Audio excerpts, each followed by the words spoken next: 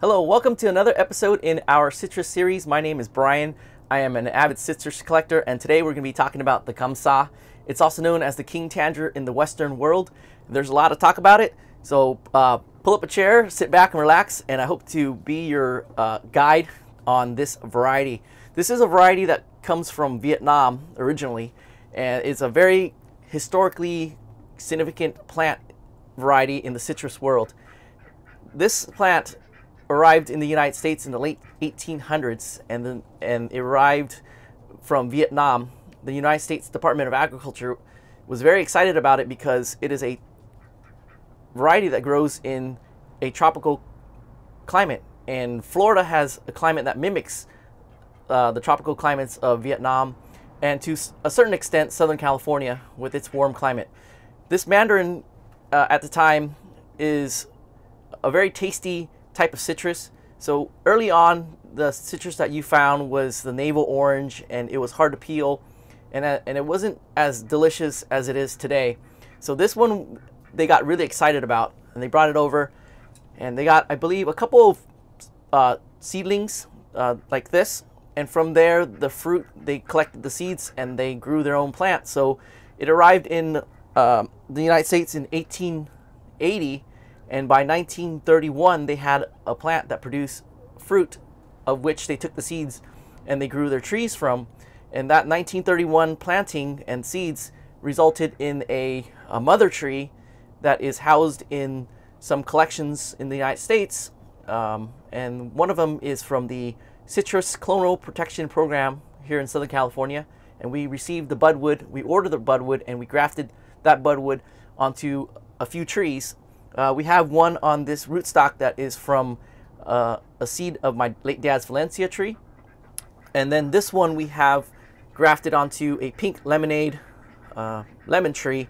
And the third one that we have grafted, that's not seen here, is one that we grafted onto a Cam Sanh rootstock. So what's special about the Cam Sanh? One of the things that's special about it is that it's a natural hybrid. So that means they found it in nature where it crossed with a pomelo and a mandarin, and it got this natural hybrid.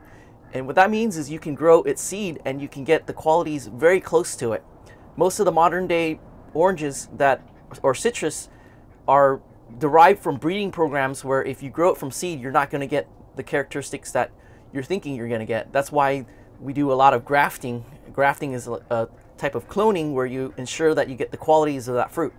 Well, with the Cam Sanh, you can plant the seeds and you can, like just said, you can get the qualities that are more likely to get the qualities. But there's a caveat. There are slight changes each time you plant a seed, and you can get either better quality, same, or worse. So if you find a really good Cam Sanh, it's always best to graft it. This plant comes from Vietnam, and in Vietnam, in southern Vietnam, where the temperatures are very stable, the oranges, they don't turn, the citrus is like mandarins and oranges, they're not going to turn to orange. That's why on this plant here we have some that are on the green side, and we're going to find out if it's actually ripe or not. With citrus, in like the oranges and the mandarins, once it hits a certain temperature, drops below a certain temperature, the rind actually turns orange. It doesn't ripen the fruit, it just turns it orange. That's why we get that orange color. So there's a lot to cover on this variety. I want to make sure I cover everything, so I have some show notes here. Okay, first, Cam Sanh, the name and the translation. With the help of my sister-in-law, we figured out the linguistics of the translation. Cam in Vietnamese means orange, and Sanh, it means exquisite. So things that are exquisite, way back when, they were very limited to wealthy people or all the way up to royalty. So we think that the translation from Cam Sanh to king tanger, which means the king of the tangerines, might be from that understanding, the linguistic understanding way back in the 1800s. So that's why it's called the king tanger. In terms of significance to the citrus world, this is what I regard as the grandfather of some of the modern day mandarin varieties.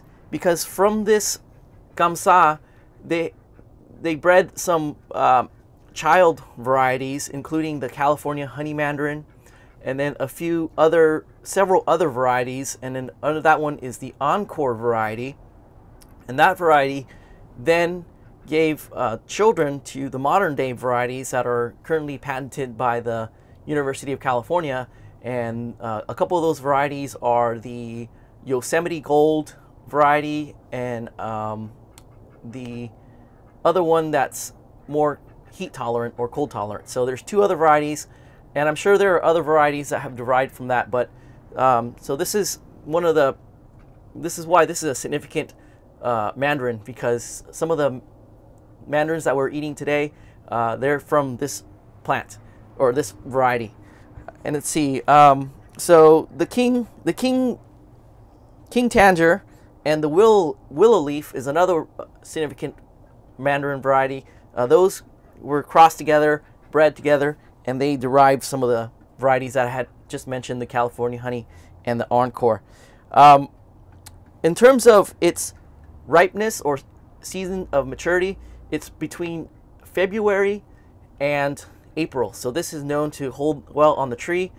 And I took a sample of one around late January, I believe, and it tasted all right. So this one came off of our lemon tree, and from that graph we had 4 good-sized mandarins. So in terms of its characteristics, it has very bumpy peel, and back in the 1800s and early 1900s, this was seen as blemish. So they were trying to work out this. I'm sure they worked out some of the bumpiness from the peel, and it's got a very nice size to it. So this one we grew on the lemon rootstock, or lemon tree, which is a more established tree. So I'd imagine that it's just being able to suck up a lot of nutrients from the ground and in the sun to make a really nice size mandarin. Because the one that's on our seedling here, the mandarins are much smaller. So let's pick a couple and put it on the camera for a side by side. Let's clean this one up a little bit. So here's one that you can see is greener. So we're going to be taste testing this one to see how it tastes when it's green. And I'm going to find one that's a little bit more ripe, and it looks like this one has more orange on it. So we're going to give this one a taste test as well. So let's put this on the thing so you can see. Let's give it a 360 turn. So those are our mandarins. I'm going to cut into this one and bisect it so you can see what it looks like.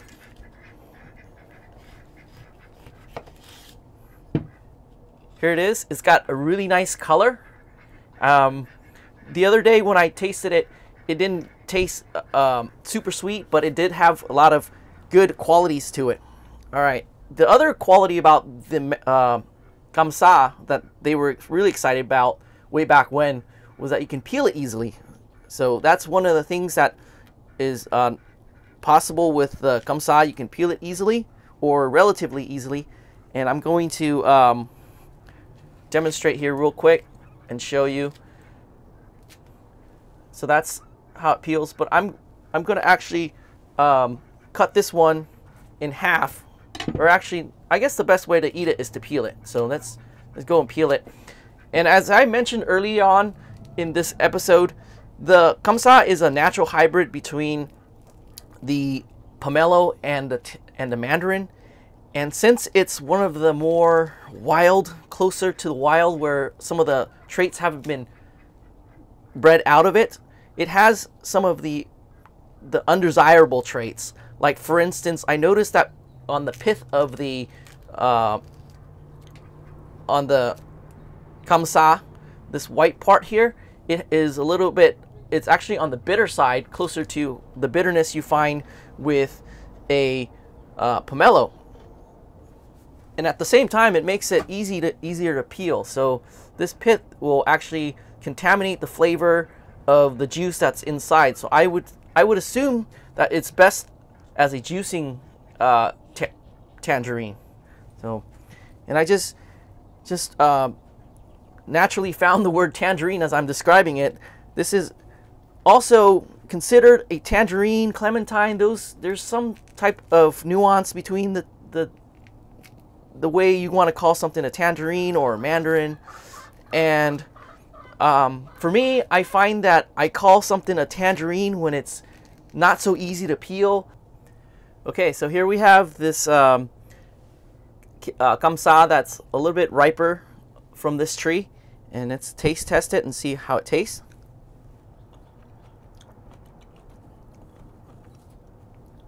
It's still very tart, so maybe this is not ready after all. Let's try the green one. I don't expect it to be any sweeter. Let's take a segment here.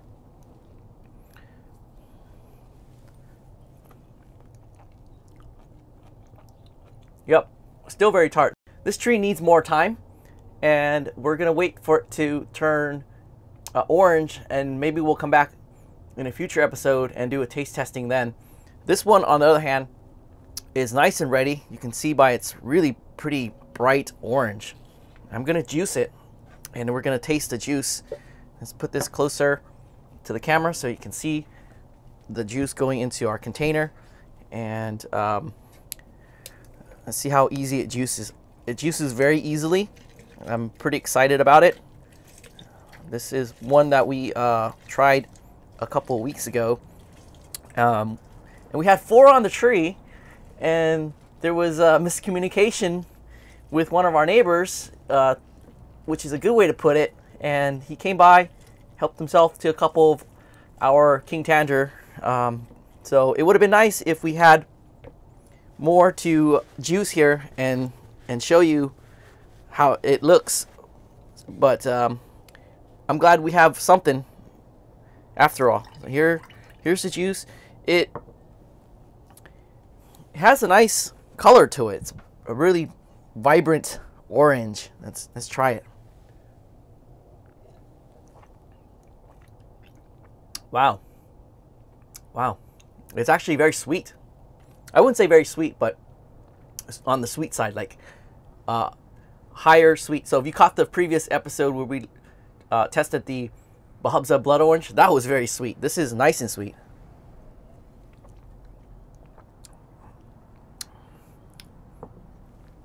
It doesn't taste like a tangerine. Tangerines have this really fresh, bright flavor. This is almost like a muted orange. It does have more of a tartness, but not like a high acidic tartness where it burns like a lemon. So this is a really nice one to grow. So that's our Cam Sanh citrus plant and the fruit from it. And for this variety, it's one that's I have personal relationships with. I was born in southern Vietnam in the early 1981, and at age 4, my family, or I with my family, emigrated to the United States. And this orange is perhaps also a personal a lot of people from Vietnam that have immigrated have a very personal experience with it. Oranges were very exquisite at the time, in the early 80s still, and oranges are something that you had on a special occasion. A lot of the other tropical fruits, they're plentiful because they just naturally grow there.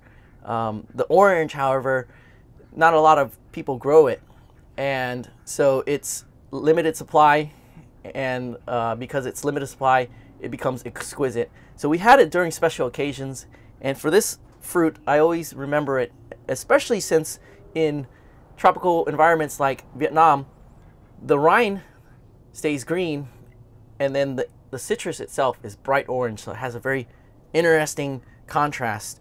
And when we come to the United States and we find oranges, and they're actually orange, so it gives that memory even a more profound impact.